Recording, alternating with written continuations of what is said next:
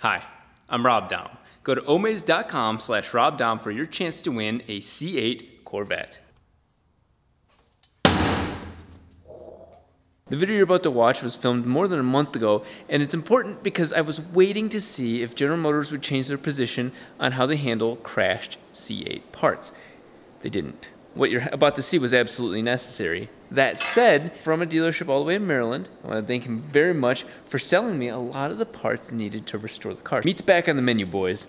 That said, there are two parts that cannot be sold by any dealership whatsoever. You have to be a Cadillac aluminum repair network. You have to be a part of CARN. CARN. Not even dealerships are part of this. It's a very select handful of body shops meant to repair the chassis on aluminum vehicles. Thankfully, the core of the chassis is fine. It's the two front ramming pieces that I cannot get. Josh, if you're out there watching this video, this whole video series is dedicated to you because there's no way I would have been able to do what I'm doing without you. And you sent me this sick-ass hat. This being the closest to buying a brand new car. I mean, the car has 220 miles on it. It's too kind of you to send me a book that feels like an owner's book. I've never bought a new car in my life. But, so you made my day sending me all of this. And while I have all of the spare parts that are very much trashed, he's gonna be helping me get a lot of the good ones, except for those two. If you're wondering what mine looks like from the car, we'll go ahead and set that right there. That's what mine looks like. Well, 3 out of the 4 pieces, the 4th piece is actually missing. You know what's better than 75% of a C8 Corvette?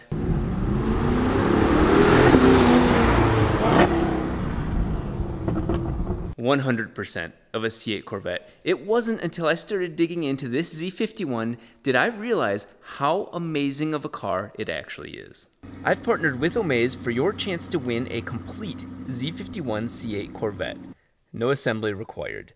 Not only do you win the car, taxes and shipping are included, and you get $20,000 to spend however you want. If it was me, I'd spend it on the rest of my car, but in your case, I'd suggest gas and insurance because once you break this car in, going more than 500 miles, she opens up even more. By entering to win, you also support the UCLA Ronald Reagan Medical Center, helping them expand their ambulance program. Oh, that sounds so good. Look at that, the 4-rotor behind you. Watch what happens when I press this button. The Z51 has the Z mode, which also opens up the exhaust just that little bit more.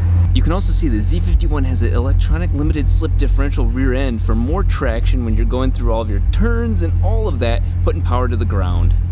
To potentially win a C8 Corvette with the Z51 package, $20,000 in cash, and to support the UCLA Ronald Reagan Medical Center, go to omaze.com/RobDahm.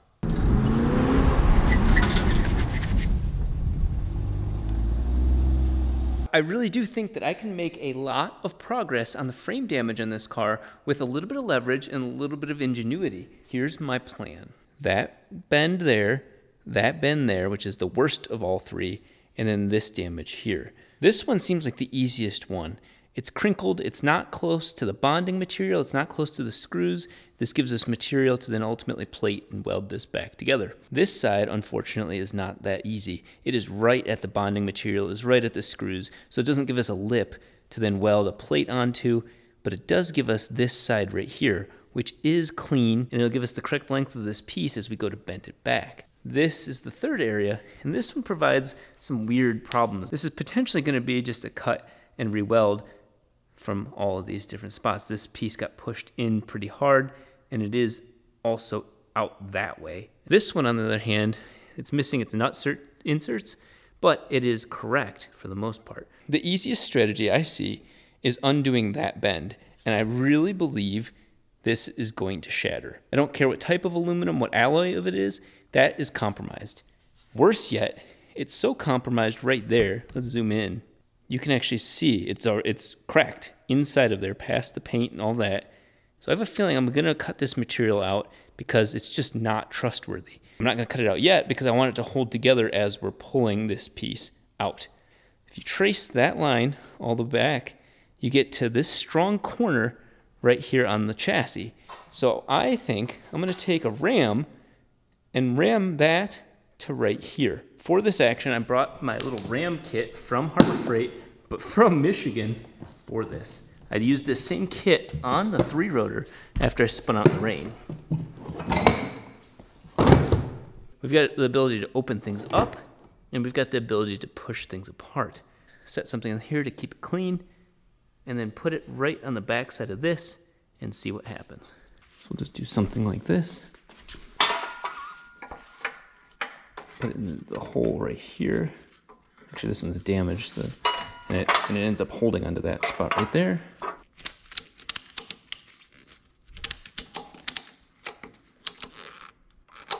Okay, well that actually started moving that one this way.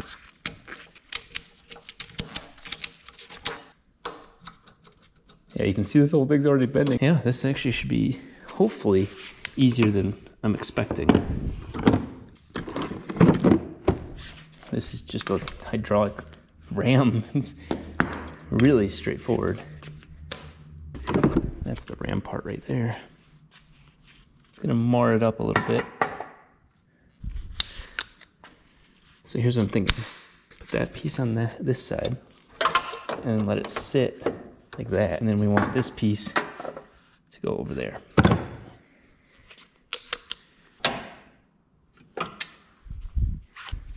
So we'll put this on like that. Put this little thing on. And there's our weapon of choice.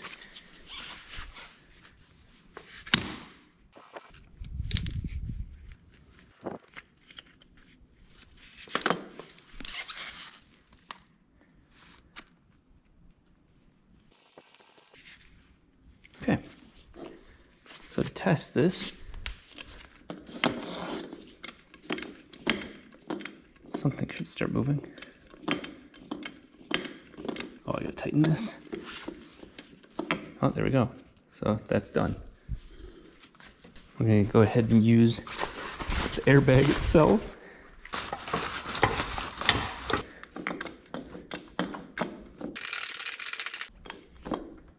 Okay. Even though it looks like, okay, this is a backwoods thing, and it is, it's not a professional setup. Honestly, the risk is low. These parts are broken. Let's see if we can fix it. So I'm gonna try this spot right here. I doubt this is gonna get better. That is going to rip. Let's go ahead and move it. Oh my God, that was that easy. One first pump. Look at that. Gotta love aluminum.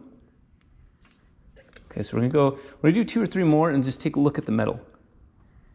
Again, I'm watching the really important parts that I expect tears to come from. The whole thing's just moving back into place. Yeah, that's definitely gonna continue to get worse. This one looks pretty promising.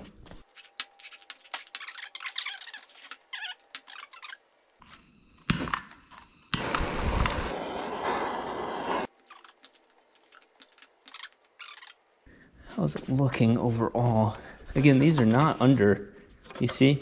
That one's under more stress on the bottom one, but they're really not under that much tension. Whatever this paint is, unless it's like a ceramic coating, this stuff's actually really impressive. Yeah, it's gonna crack right in that spot too. That's cracking open more.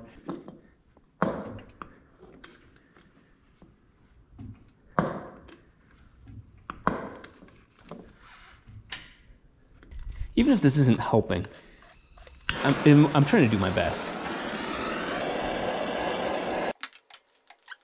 Man, what progress. One of my indications is this coming back down. Sure, oh my God, it really is. That is so promising. This isn't gonna let the thing come out further, you know what I mean? Like that's a straight piece, so as soon as it can stop going this way, it's gonna bring it out this way. So this will be very fixed. I must have to put the extension on now. So we're gonna go ahead and let this back. And you can see the whole thing's moving back, but not quite. Shows you how much all moved.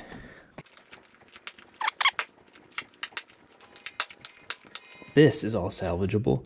Most of this, and again, we'll plate it. I do suspect I'm gonna hear a big pop when something lets go. That's gonna happen. Jesus Christ, that scared the shit out of me. And just as I said, that popped. Scared the shit out of me though. That one's ripped open. How cool. Stop doing that.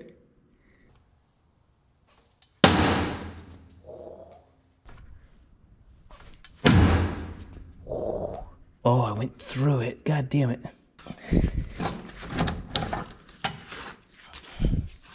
Of course, that's what I get for using a point. Quite a considerable improvement.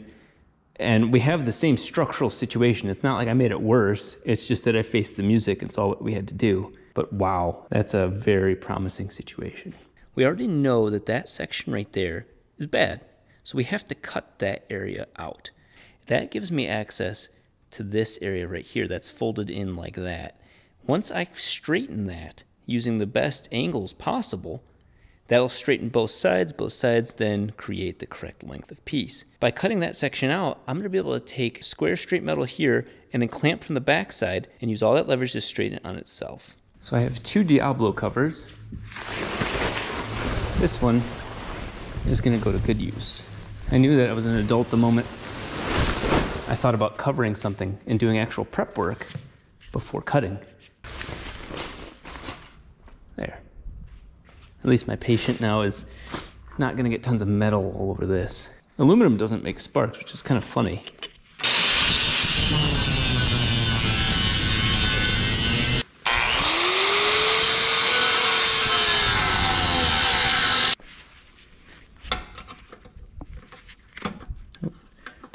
Don't want chunks going in there. Yeah, that just shatters. It's gotta be like 6,000 series.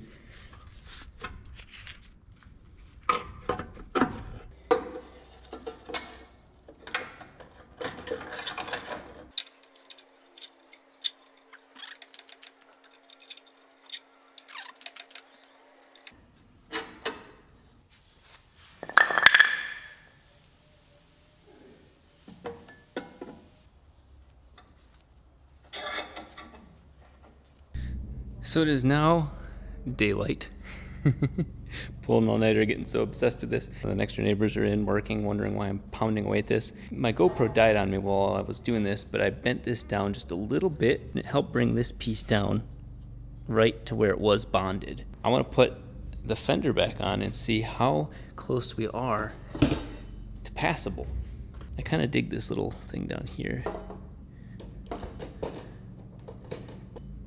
Well, that is really promising because that means it's sitting too low.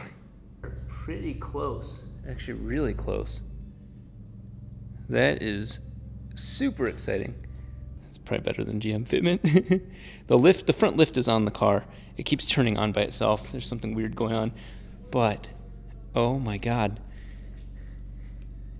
That is the beginning of it all, guys. Everything's straight there.